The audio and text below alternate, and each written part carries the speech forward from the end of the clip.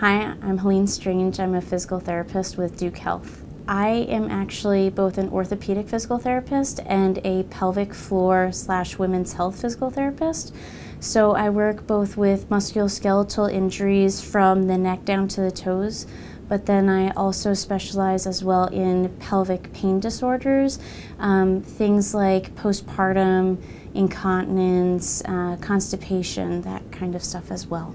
When somebody comes to my therapy session, what they can always expect is that they're going to be educated about what is going on. My rule is, if I can't explain why I'm doing something, then why should you be doing it?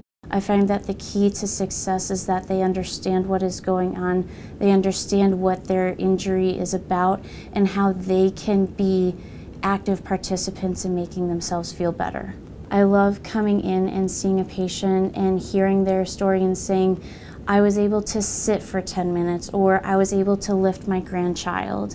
Those are sometimes the best parts about my job, is hearing the successes that they're gaining and how they're improving their life. And that's the best part. Outside of work, I'm generally a fairly active person. I have a hard time sitting still. So on weekends, you'll find me out on the hiking trails.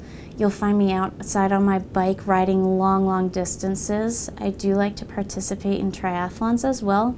And then when I finally do sit down, I love knitting and definitely a lot of baking.